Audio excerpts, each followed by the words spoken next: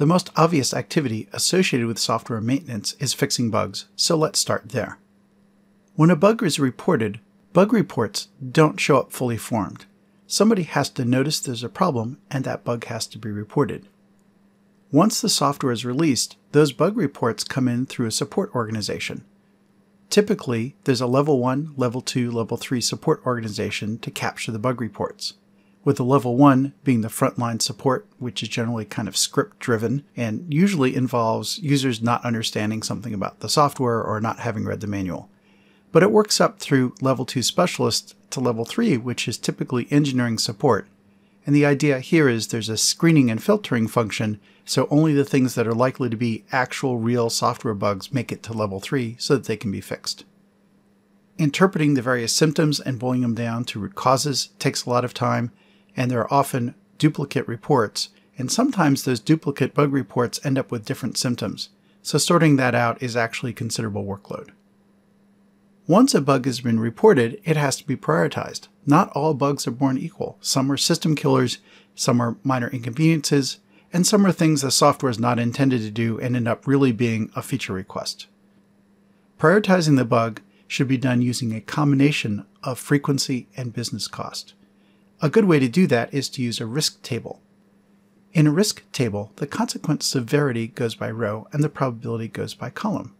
So you rank the consequence very high to very low, and what those bins mean should be consistent, but depends on your product. Very high might mean a catastrophic system failure, and very low might be a very minor annoyance. And then you take the probabilities and also bin them in a similar way. Very high might be it happens every day to every user, very low might be it happens once a year to one user, and so on. Looking at the consequence and the probability, you can look at the intersection and figure out what the severity is. Notice that this risk table is asymmetric.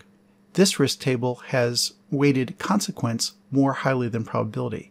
So a very severe bug is going to get either a high or very high risk rating regardless of how often it happens. The importance of using this table is that some teams just rate bugs based on the consequence. Okay, it crashes the system, therefore we have to fix it. But it doesn't necessarily look at the context.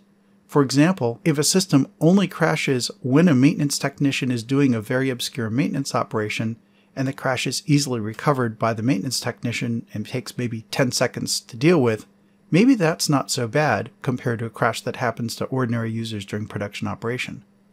On the other hand, you may have a consequence that's moderately low, such as a misspelling, but it may happen all the time and really annoy users. And it could be that that misspelling is a higher risk to the company's success than the crash, depending on the circumstances.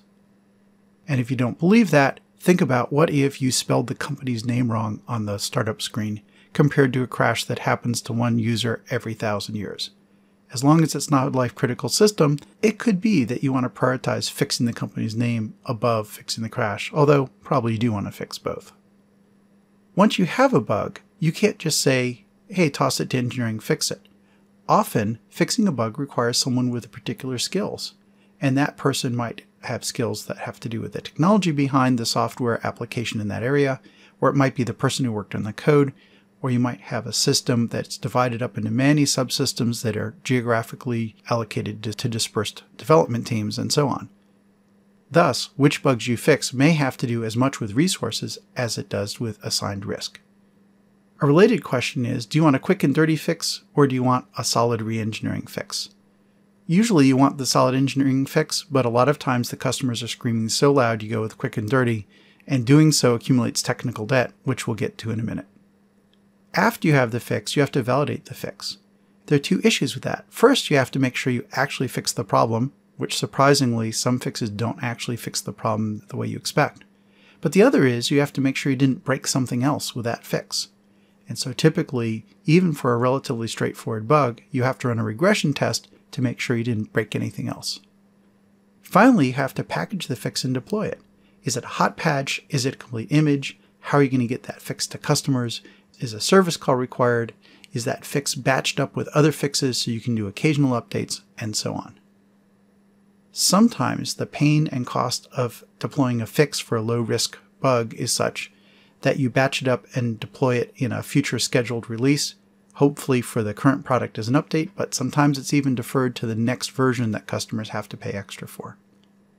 There's no one right answer for sorting through this, but the point is that all these decisions have to be made as part of the bug management and bug fixing process.